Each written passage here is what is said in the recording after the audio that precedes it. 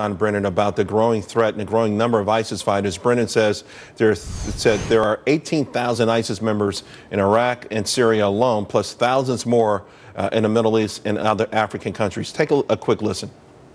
Numbers of ISIL fighters now far exceeds what al-Qaeda had at its height. We're talking about tens of thousands of individuals. That makes the terror network larger than al-Qaeda when it attacked the United States on 9/11. Joining me now, Steve Rogers, Jessica Tarloff, and Kathy Taylor. Steve, you know, if you listen to Brennan's testimony, it was almost a word-for-word rebuttal of the things that President Obama told us earlier in this week, that we have ISIS on the run and everything's okay. It was an absolute rebuttal. Look, the president is good at spinning things his way. We saw it with Benghazi, with the video tape that allegedly caused this attack there. So now you have the president putting a spin on it.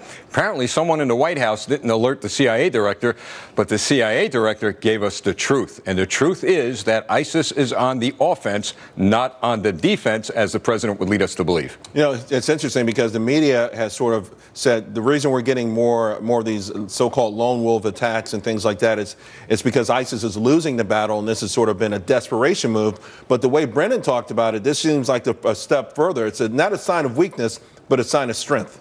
It's very hard to compare ISIS and al-Qaeda because they're very different organizations. And you're right, this could be a sign of strength, and that's what's so concerning about it. Let's remember that ISIS gets most of its funds from very illicit measures, not just donations, which is what al-Qaeda relied on.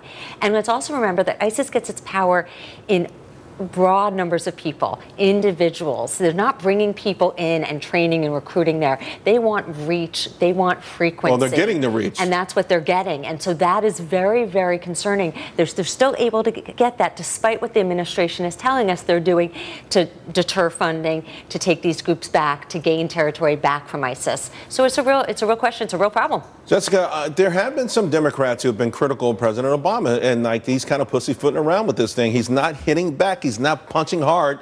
And, you know, he seems steadfast, though. He won't budge on this. And I think it's the biggest liability, one of the biggest liabilities that Hillary Clinton has to say, hey, I'm going to continue President Obama's fight or non-fight against ISIS. Well, actually, there was a great New York Times piece about that. It came out this morning or yesterday, I think, talking about the difference in their foreign policy approaches. Because, you know, Hillary was for a no-fly zone in Syria, and she would be much more willing to send troops, a lot of special forces. So you're saying troops. She's more hawkish? Oh, she's definitely more hawkish than President Obama, and in a lot of ways she's more hawkish than Donald Trump as well. So I think that dynamic will come out further as we carry on. But I totally agree with you. And the American people, the polls show that they're concerned about this, obviously. So then what about this, though, Jessica, the idea that she wants to bring in a 500% increase over the amount of refugees right.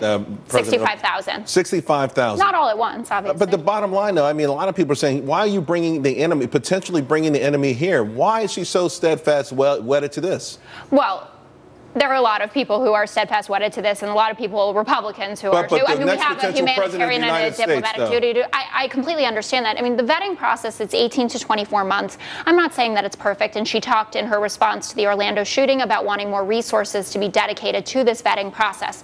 But you would be hard-pressed. You could talk to General Petraeus, you could talk to Madeleine Albright, Henry Kissinger. There are a lot of people on all sides of the spectrum who agree that it is our duty to be taking in refugees, but to do it smartly. It's the key word there is smartly. Why don't we just help them build something over there, you know, and if we're going to help them, we don't have to bring them here. That's what Donald Trump has said. Create the safe zone. And we've got to bring the battle to them because they're certainly bringing the battle to us. Didn't he originally say that he was for taking refugees? I mean, no teams, no resources. Let's see some action. All right, guys, let's leave it there. Thanks a lot. Really appreciate it. It was a great show. And, of course, at home, we appreciate you watching every night, 6 p.m. And if you can't see